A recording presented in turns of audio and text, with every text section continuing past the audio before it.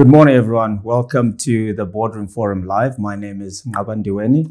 I'm a partner in PwC, and today I've got a really special guest, Craig Deploy. He was a consultant for PwC in terms of cybersecurity. Our series theme today is cybersecurity and oversight, and we're really going to unpack what does this really mean.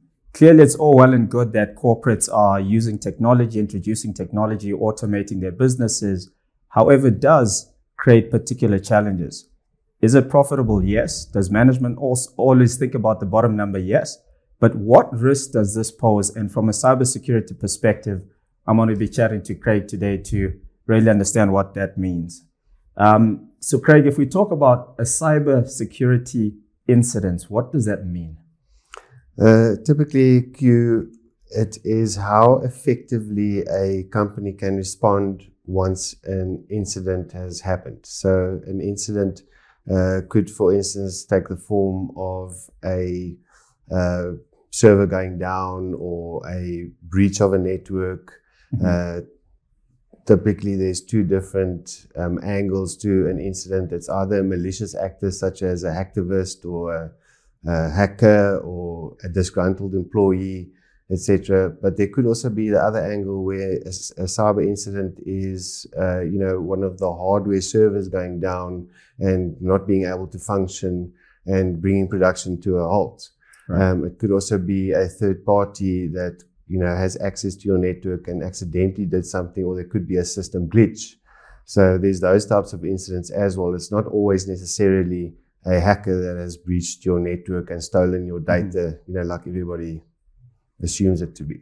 Yeah, so we read a lot in the press about these particular incidents, the ones you've referred to, that, look, someone's hacked into a particular network and they've got access to information.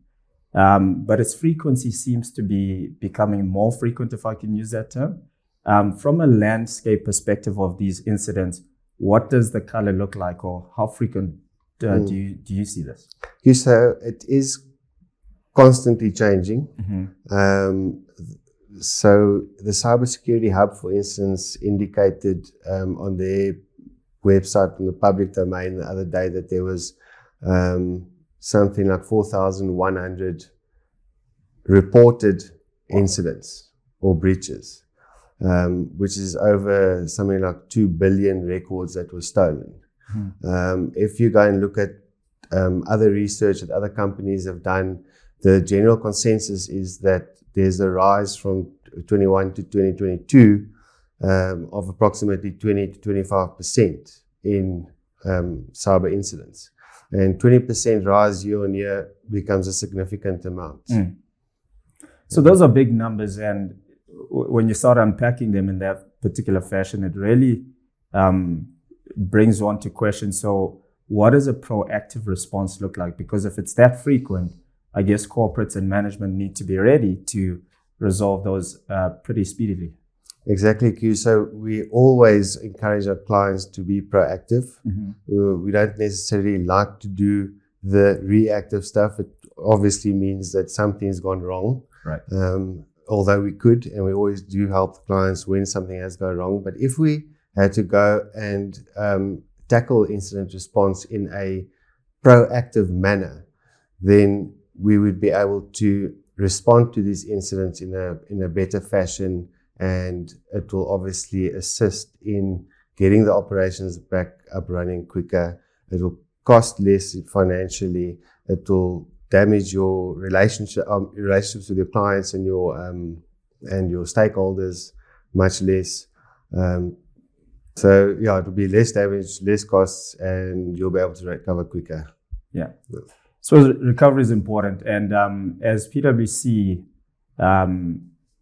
what do you do to ensure that your clients are actually proactive and really getting to the nub of these issues? So what we normally do is we start the client off with a maturity assessment. There are international standards out there like NIST, which is your National Institution of Standards and Technology. Mm-hmm. And then there's your ISO, International Information Security Standards, one of them being 27001, etc. And those international good practices have got certain controls that you can check and test and guide you in being proactive from an incident response point of view.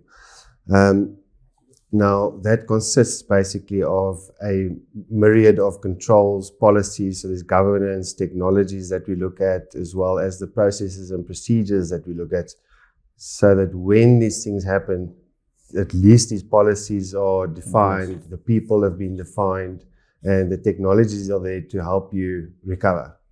Right. I guess recovery is really where you want to put all your clients at. But when we think about the maturity assessment, what does that specifically consist of?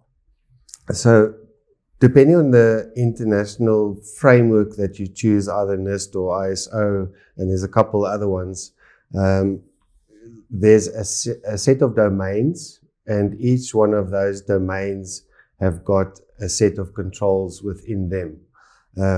Those controls cover cybersecurity, which is your people, processes, and technologies that you have in place. And having these controls in place at least gives you some comfort that if something happened, you've got a procedure and a policy to govern the recovery process.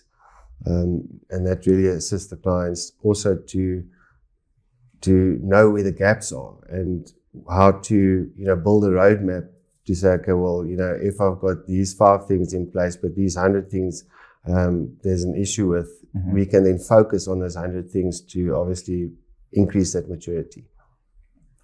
So that's very interesting. So once you've looked after policies and procedures, you've got your people in your organization trained up, and certainly you've got the technology in place and you've built all these protections. Surely, if I think about it, there's something more that I could do. Is it possible for me to simulate an attack or a cyber incident and then see kind of what happens? Would that be something you'd recommend? Definitely, Q. It's funny you ask that. We have a myriad of technologies to help companies simulate different cyber attacks. The one technology I'm just thinking off the top of my head now is where we actually simulate the client's network in a real world scenario, where we actually simulate the technologies that they're using. So if they're using a certain type of firewall or they're using a certain type of database or whatever, we actually simulate those firewalls, databases, endpoint servers within this technology.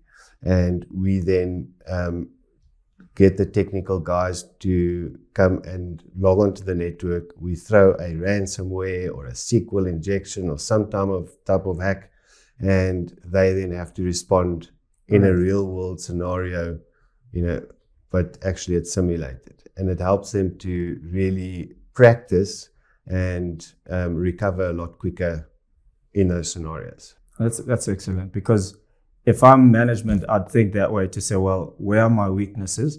And I'd like to be prepared and to be ready. But if we think just beyond management, because it's not only a management responsibility, if I'm sitting as a board member, what questions should I be asking? What should I be aware of on the organizations that I sit at? Look, a cyber incident affects everybody, from the board level all the way down to the staff level that are operational, and they just need to be aware of these different type of cyber attacks without getting too technical, but more sort of the ramifications and the sort of what can I say? Implications, yes, exactly. Thanks for that. The implications that a cyber attack has on an organization. We have got a gamification training, which makes it a lot more fun, where we actually simulate certain attacks, and the different board members, sort of half of them attack and half of them defend, and it really makes it a fun experience. But at the same time, you're learning and feeling the pressure of real world cyber attacks. Gamification is the way to go. And as we learn, I'd be interested to be one of the attackers, not the defenders, because I think it's more difficult to defend than to attack. That's amazing. And ladies and gentlemen, I hope you've got a sense of what the cybersecurity oversight looks like. From what Craig has shared today, clearly it's not something that happens infrequently. I think the numbers you've shared are quite staggering. But also the services you provide are also quite important. It's about being proactive, not reactive. The policies need to be in place. You got to have a maturity assessment just to see where you are from your cybersecurity perspective. And as I said, I hope it's giving you a quick lens and a quick view as to how you can think about cybersecurity in your organization. Thank you.